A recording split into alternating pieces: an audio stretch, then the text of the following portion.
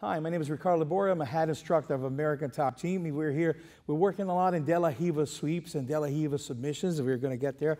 Now, this time, we're going to teach you how to start from the De La Riva hook and end it up on the back, which is using the back take. So, from here, start from the bottom.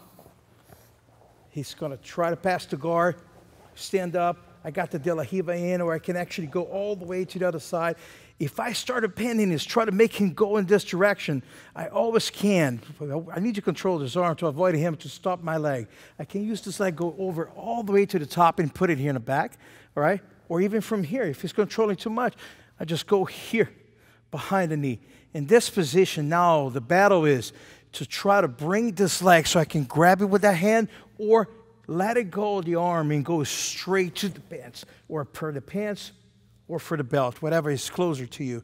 Now, from here, I'm going to kick, stretch the legs, and at the same time, before I actually hit the floor, I am putting my legs in what we call the hooks. From here, I struggle for the seat belt there, just try to manage to go for submission.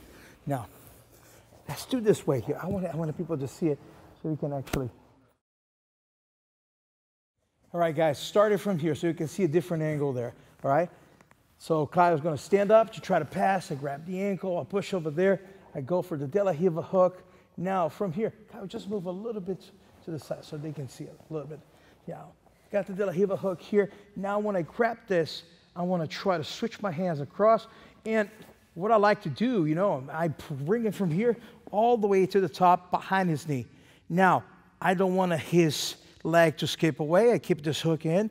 Now, from here on, my battle is to go grab his pants or grab the belt. He's going to try to get out. In this position, he's not feeling pretty good. Even if he break that grip, break this grip, I'm good here.